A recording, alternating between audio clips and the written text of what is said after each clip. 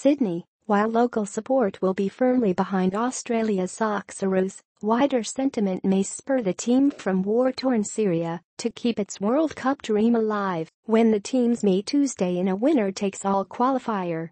The outcome of the match will decide which team progresses to an intercontinental playoff against the fourth-place team from CONCACAF, the North and Central American and Caribbean Confederation, for a spot at the World Cup in Russia next year.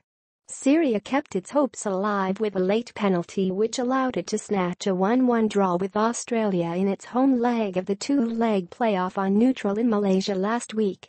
But it now must overcome Australia's home advantage to continue to lift the spirits of fans in a country riven by war.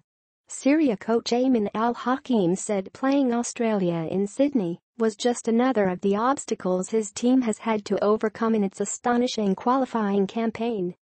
"I say to our fans, what we have achieved so far is not only an achievement, but a miracle," he said. "We will push with all our force to continue our journey on the path of achieving our dream." His team has nothing to lose. Syria has never qualified for the World Cup, but now is potentially only 3 games from making it to soccer's grandest show. Syria left-back Aymin Al-Hakim said his team would have to make the most of its chances in Sydney, particularly after a slow first half in Malacca, Malaysia last week, and needing an 85th-minute penalty to equalize.